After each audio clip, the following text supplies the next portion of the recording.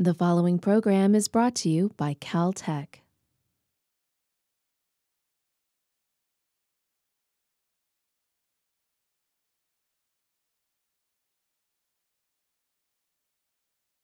Good morning, everyone, and welcome. And it's so gratifying to see so many of you.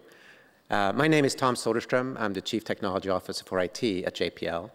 And I'm going to spend a few minutes, and I promise it's very few, just to introduce it and put it in context.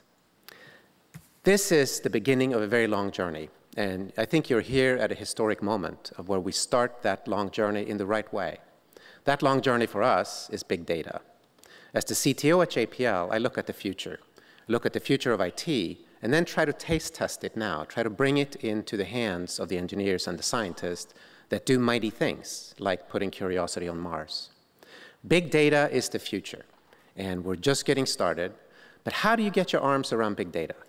Well, you can't get your arms around it unless you can understand it. How do you understand it? It's about being able to visualizing it. It's about able to describe it. And our journey will be, the first step is to be able to describe it, and the next one is going to be able to prescribe it. Basically, based on this data, we're going to suggest that you do these things. The final step is to predict it. Based on the data, we will now predict that this will happen. All the way through is being able to tell the story that we're able to pull from that big data. How do you tell the story? You visualize it. How do you tell an interesting story? You visualize it in an interesting way. Can big data be beautiful? Well, at the end of the day, you tell us.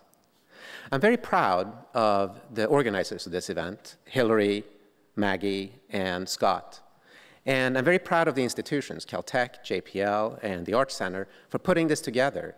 I'm also very proud of all of you for being here, taking time out of your busy schedule to participate. And I hope it is participate. Meet with each other in the breaks, think differently, learn how to do things differently, and create, like JPL and NASA tried and did on Curiosity, dare mighty things. For outcome of this, I hope it is create mighty visualizations. Now, I would like to introduce Scott Davidoff. And he has been only a year at JPL, which in JPL time is a very short amount of time. But he is the one who's going to drive us into this new journey of visualizing the big data in an exciting, in a novel way, in something we've never seen before. And we have people like Dan Goods, who have taught us that science can be beautiful. Now, Scott's going to drive us into where big data can be beautiful. He has an interesting background. He's now a supervisor of the Human Interfaces Group at JPL. He's got a Ph.D. from Carnegie Mellon. And what he really is passionate about is this. So if you see him start levitating, that's a good thing. That means he's passionate. He was a journalist, he was a public defender, and he ran an interactive agency in New York for 10 years. So he's got a varied background.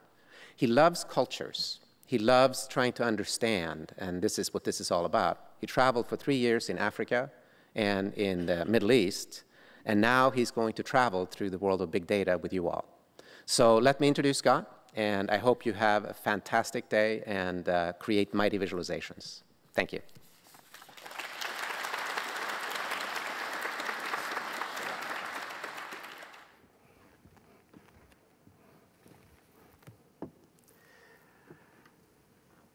Good morning, everybody. I thought a nice way to start would be to ask everybody, why are we here?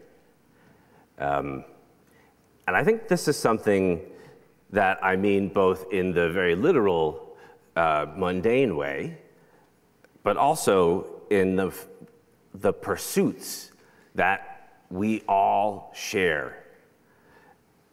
And I think we have so much in common, and that's really the subject of what I'd like to use to introduce this symposium. Despite the varied backgrounds of artists, designers, engineers, and scientists, we are all driven by practices that involve questions. Research is the business that we do, and creativity is the currency. But also, in a bigger sense, I think we share a lot in common. So I'll ask again, why are we here? This is how some people think about this question. Or others, why are we here? And still others, why are we here? And I think for even some of us, are we here? I'd like to introduce the subject of visualization as another entry point into the same practice, so that we can think about it as a different kind of inquiry. Visualization is, of course, already part of everybody's everyday experience. We might use visualization, for example, to investigate patterns. Or we might use visualization to investigate patterns. Or we might use visualization to investigate patterns. Of course, visualization has many other benefits. It's often used to persuade.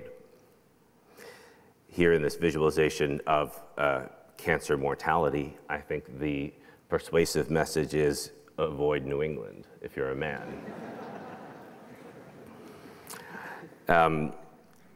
It's also, I think, essential to the thinking process itself. In fact, many of us at one point can imagine a conversation between Watson and Crick, where one of them says, I think I've got it. It's a double helix. And the other says, a double what? Oh, a double helix. Seeing it makes it understandable.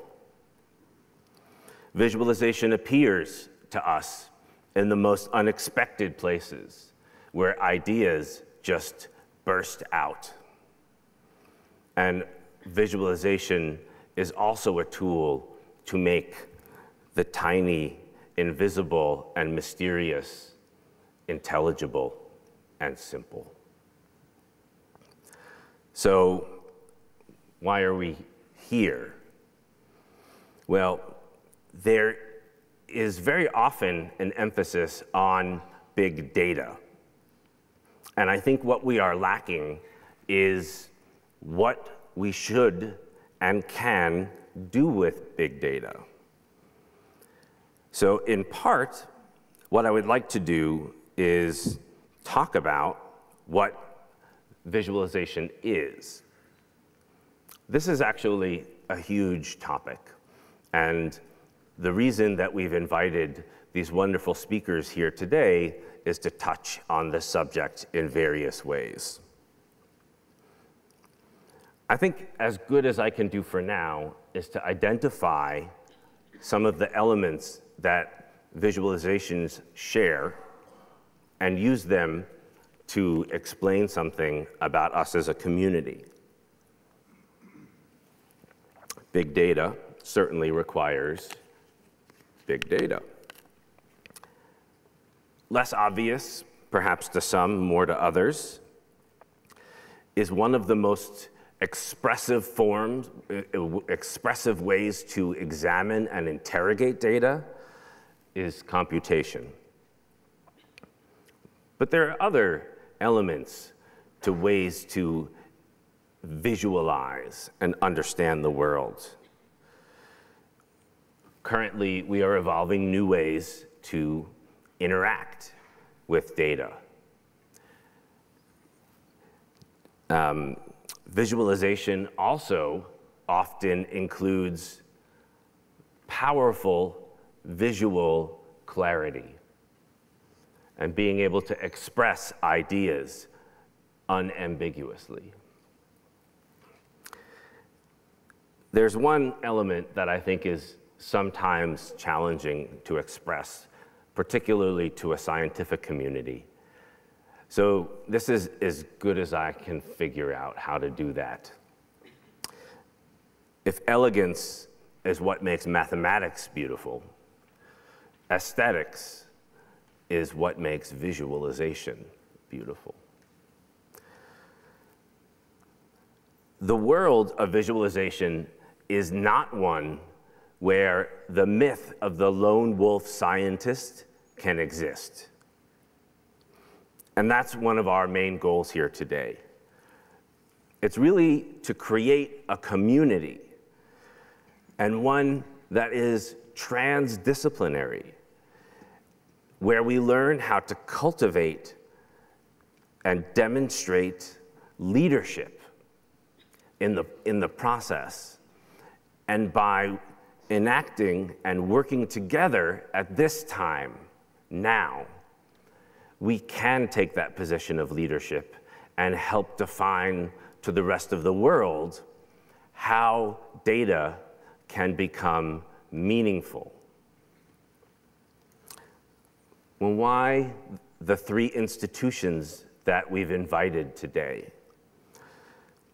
Caltech, of course, has a tradition of wicked problems. The scientists at Caltech don't just pick random numbers. They have hypotheses and seek out specific data, and then interrogate that data. There's a deep tradition of inquiry here. Why JPL? I think we'll find it's actually quite similar, and we have space robots.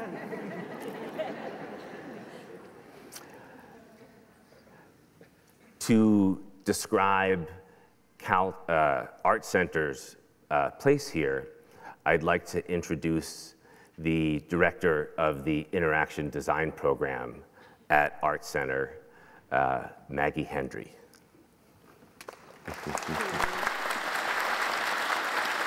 Good morning, thank you. Many of us have asked at Art Center, what does that mean, visualization? We're very used to looking at infographics. Is that our world? And we rather feel that that's a flat land, and we want to play in this three-dimensional, four-dimensional space. So we have a culture of investigating and finding out and prototyping and iterating, a practice that we feel meshes very nicely with the practice of our colleagues at JPL and Caltech. But I think we also bring to the table a little bit of divergent thinking. How do we provoke? How do we communicate? How do we persuade? How do we tell stories? How do we show leadership in what is beautiful and meaningful and not misleading? How do we apply this to a purpose that we think is important, be it aesthetically, be it in our politics or sociology or education? So to that end, Art Center has begun a number of initiatives, actually. Our graphics design department, now with Chris Hacker and Nick Hafermas, they run a information visualization program.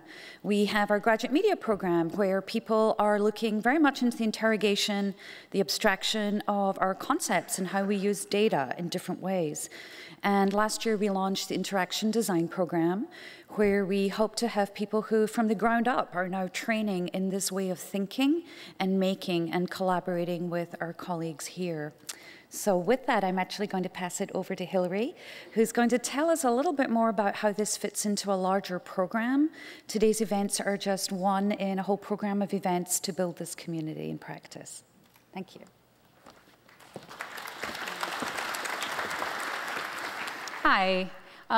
Thanks for coming again. I'm Hillary Mushkin. I'm a visiting professor here at Caltech, and Maggie and Scott and myself have been working together not only on this symposium, but we are also working on a summer of visualization. It's a summer internship program that we're starting this year. And we have 5 interns that we've hired, 3 students who are in computer science and 2 design students who are going to be all working together on 3 sets of visualization problems, 2 that come from Caltech labs and 1 that is a JPL problem. The Caltech problems are focused on wall turbulence and on brain networks. And the JPL problem is a systems engineering problem. So we're really excited about that, and we're really excited to actually dig in and enact this idea of collaboration this summer.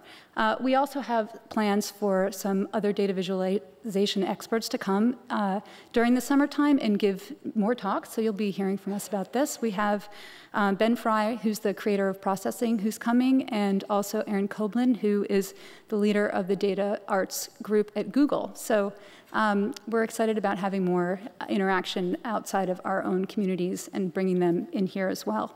I am teaching a class here at Caltech with Santiago Lambeda, who is a CACR staff scientist and has been doing data visualization here for over 10 years at Caltech.